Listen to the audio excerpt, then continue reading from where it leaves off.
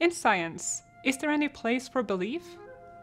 Some have argued that science and religion are fundamentally in conflict, because science is based on reason, while religion is based on faith, which is irrational or even irrational. In previous videos, we have explained what is wrong with this argument. Faith and reason are not opposites, but rather are two different ways of coming to know the truth, and in fact, there can be profound harmony between them. In this video, we'll take a closer look at the reasonableness of belief within the scientific project.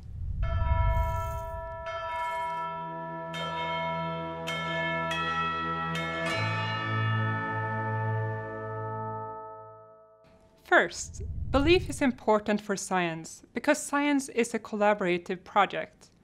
An individual scientist can only test a very limited number of hypotheses, even if she spends her whole life in pursuit of scientific truths. While there are examples of scientists who made a remarkable number of discoveries, for example Newton, even their contributions pale in comparison with our complete body of scientific knowledge. This body of knowledge is continuously expanded and improved upon by millions of scientists. At any one time, hundreds of scientists could be working on a single question, such as, how do planets form? In fact, I am one of those hundreds of scientists for this particular question. And we need many scientists because this question can be split up into many different sub-questions, such as, why did Mars end up so much smaller than Earth? And why is Jupiter, the largest planet in our solar system, located exactly where it is? These two sub-questions turn out to be related, and astronomers trying to understand Mars's origins will need information from the scientists trying to understand Jupiter's origins, and vice versa. They exist within a larger network of astrophysical research, where new discoveries are continuously shared and used to verify or disprove other hypotheses or inspire new ideas. Within such research networks, the individual scientist doesn't typically take the time to verify the conclusions drawn by other scientists. This doesn't mean that scientists trust other scientists' work blindly or irrationally. Irrational belief is as bad in science as it is in religion. In science, unfortunately, both mistakes and dishonesty sometimes crop up. Mistakes are especially common. Scientists know this, and so we're all taught to watch out for red flags signaling an error, like results that are internally inconsistent or that disagree with a well-tested theory. Likewise, opaque descriptions of experiments or observations or models would all cause a good scientist to question a colleague's result rather than to trust it. But absent such red flags, a scientist's natural disposition is usually to trust the results obtained by the surrounding scientific community and to build her own scientific pursuits on them. This belief in the integrity of other scientists' work is reasonable. Without it, very little progress could be made. Scientists also rely on information handed down to them from previous generations of scientists. This is precisely what happens in university science courses. Here, belief in the teaching authority of the instructor is crucial. Of course, a good teacher will explain to a student why a certain theory makes sense, and what other theories or empirical observations it derives from. But in the end, a student needs to trust the teacher's wider knowledge of the subject. This belief shouldn't be blind. Teachers themselves make mistakes. But if they are good teachers, it is reasonable to trust them.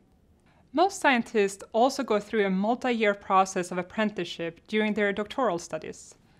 This could involve something as concrete as learning how to use an astronomical telescope to obtain the sharpest astronomical pictures, or something more abstract, like learning how to prioritize between different ideas and questions when choosing what aspect of a problem to address.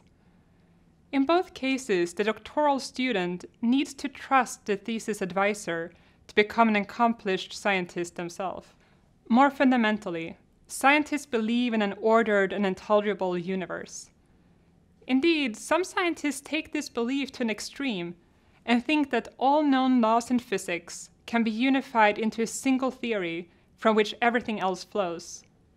Whether or not this is true, the scientific method presupposes a high degree of order in the universe. Remember that the scientific process relies on repeatability. That is, if the same experiment is performed under the same conditions, we should see the same outcome. The scientific project also relies on the possibility of formulating theories that describe general phenomena.